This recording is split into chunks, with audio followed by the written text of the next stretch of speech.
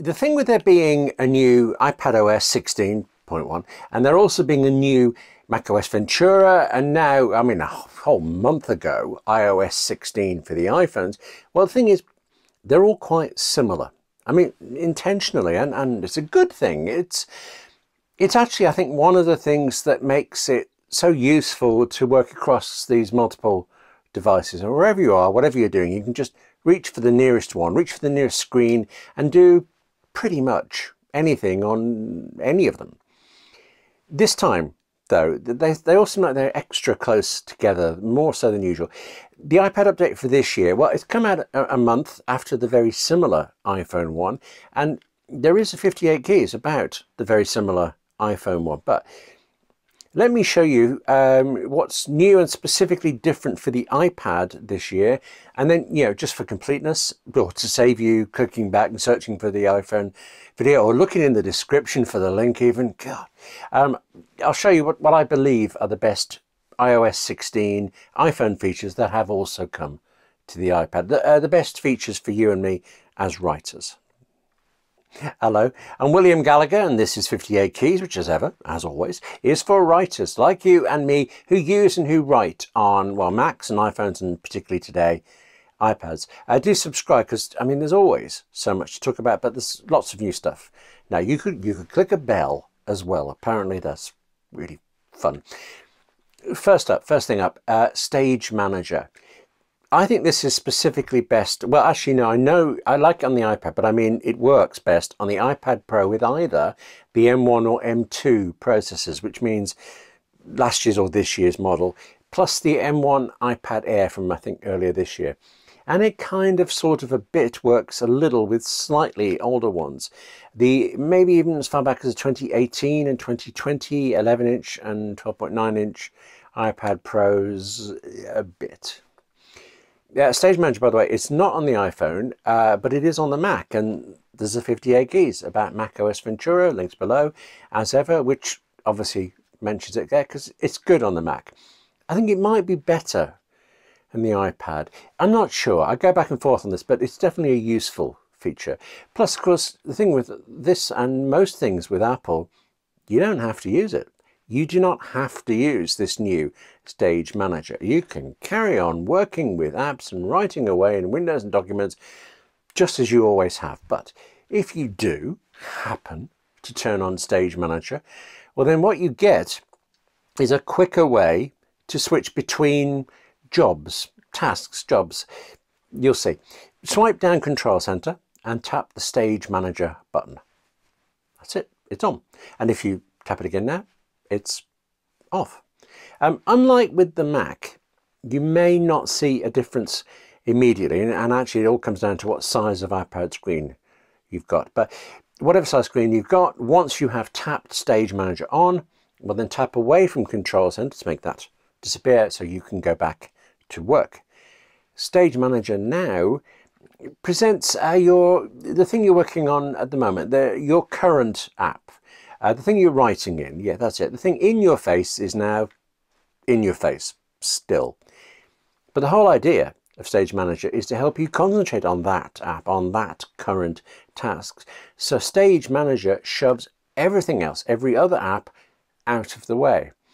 Now on the Mac, well, actually on the Mac, don't apps get in the way more than they ever do? On an iPad, overlapping documents and windows, you can't find anything, you just, but yeah. Even on the iPad, shoves them away. Specifically, Stage Manager shoves these other apps off into a sidebar. If you have a 12.9-inch iPad screen, you may well see the sidebar all the time, just like you do on the Mac.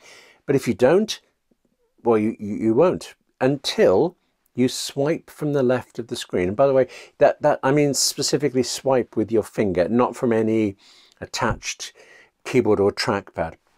If you do swipe from one of those, a keyboard or a trackpad like the Magic keyboard and things, well, then you get controls for resizing an apps. It's a different thing altogether. Swipe with your finger, and now you get the sidebar. And here it is on my 11-inch iPad Pro from last year. With that sidebar open, I can tap on another app, and that becomes the center app, the app in your face to work on. Double tap somewhere away from that center app, away from any controls or menus, and well, the sidebar goes away again, and there you are concentrating. That sidebar, what it does is it shows you recent apps. On my iPad there, it's showing up to 4. So you can tap between what's at least 5 apps, isn't it? The sidebar's 4 plus the app in the foreground, that one. So by itself, Stage Manager, I mean, it seems quick. To me, it looks quick. I like the animation there, but it doesn't necessarily mean it's any quicker than existing things like swiping up from the bottom of the screen to show the dock and then tapping on an app that's in the dock to switch to that one. And there's also, I always forget about this one, but there's a 5-finger gesture available to us all. You can like grab your current app and throw it to one side. I mean, it's really violent, and then be left with the next app underneath it. All of that still there, still useful. But say you have switched on Stage Manager. Now, swipe up from the bottom to get a dock, tap an app, and that app is now the center one, the one in your face, while whichever one you were using has popped over to the sidebar.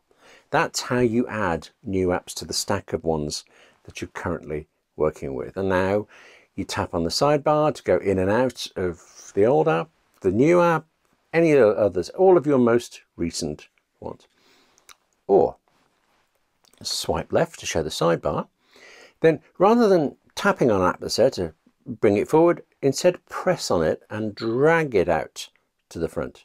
Now what you've got are 2 apps or more, if you want, occupying that front center in your face position. And those 2 or more apps, they work together. They are a pair. Tap on some other app in the sidebar and both of these foreground apps go away, and then they come back together. So they're groups. There's like a pair of apps when you're doing something on the same ones. I offer that the idea here is less about switching between apps, but much more about switching between tasks or jobs. So you say I'm writing a script and I need Final Draft open. Maybe I'm going to have it alongside my outline in Omni Outliner. Maybe. Have them both open, have them grouped together as one unit, one quite little unit on my 11-inch iPad screen. And now if I suddenly need to go off and do some emails, well, I can swipe to bring up Stage Manager's sidebar of apps, tap on Mail, and immediately Mail leaps forward, but Final Draft and Omni Outliner go into the column in one spot, into the sidebar in one spot. So later, then, done with Mail, if I tap on that little bit of the sidebar, I get Final Draft and Omni Outliner springing forward together. I do think you have to keep practicing this thing to really feel the benefit of it. You get it, you can see it, you'll forget about it, but once you get used to it, I think you might get very used to it. But as I say, a thing I love is it doesn't get in the way.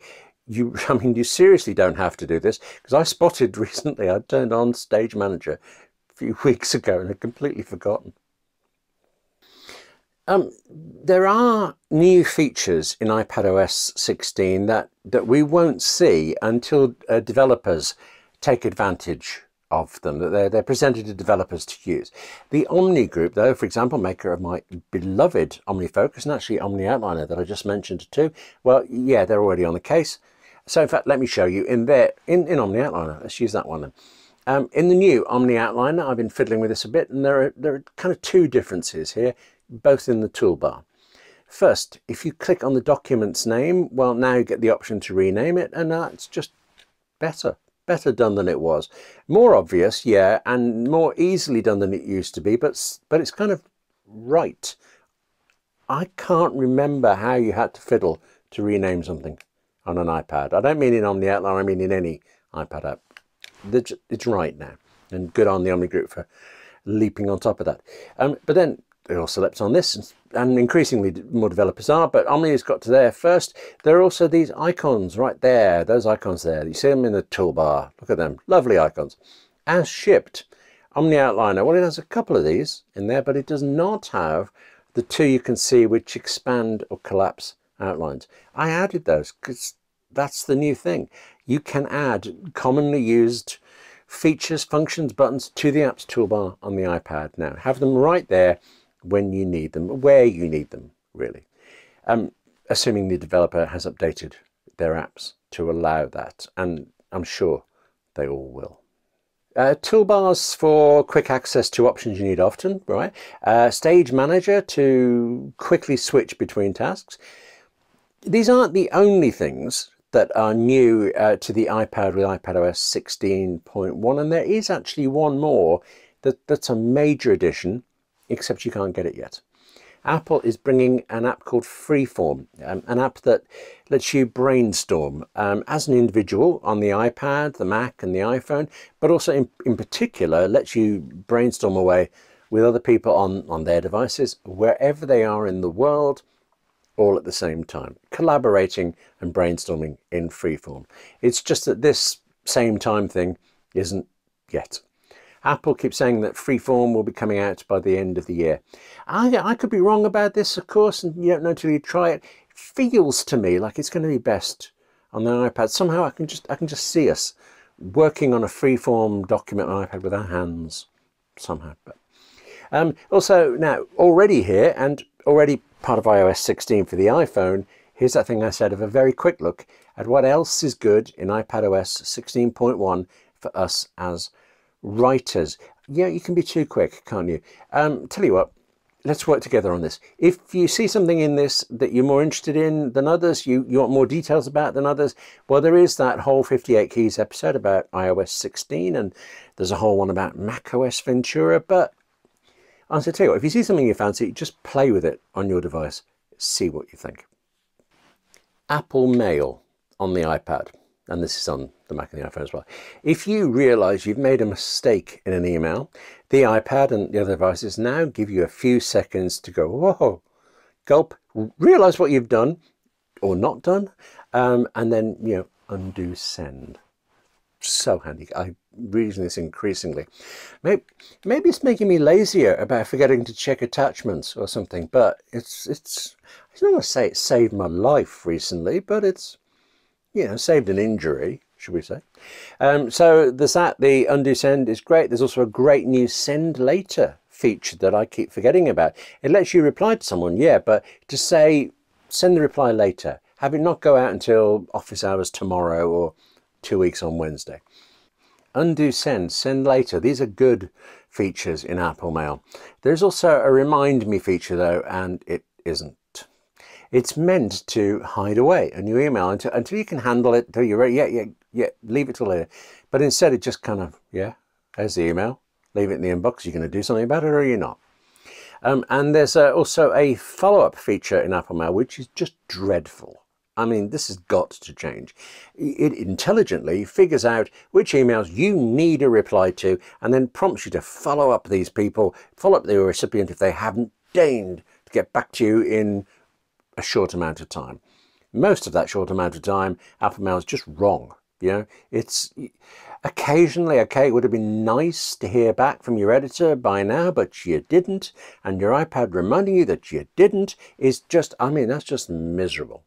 No use in this feature yet at all. Whereas I love this. Apple Maps now has multiple stops on a route. How was this not always there? I don't love this bit as it happens, but you may very well relish it. You can now start collaborating with another writer over messages.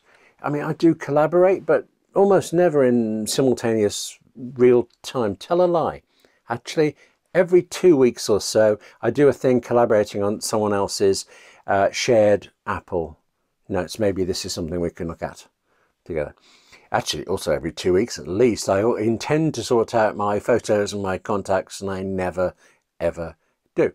But maybe now, because there's suddenly the ability to automatically find and remove duplicate photos and duplicate contacts. And it's pretty smart. Actually, all of it is pretty smart. iPadOS 16. Well, okay, except for the remind me and the follow-up stuff in Apple Mail. Yeah. Listen, I had to write a really quite long article about macOS Ventura way back when it first appeared in any form for testing. So I've been using it since, which means I've been using that the most. I only actually switched to iOS 16 for the iPhone a week or so before it came out, and iPadOS 16 about then, so a few weeks ago.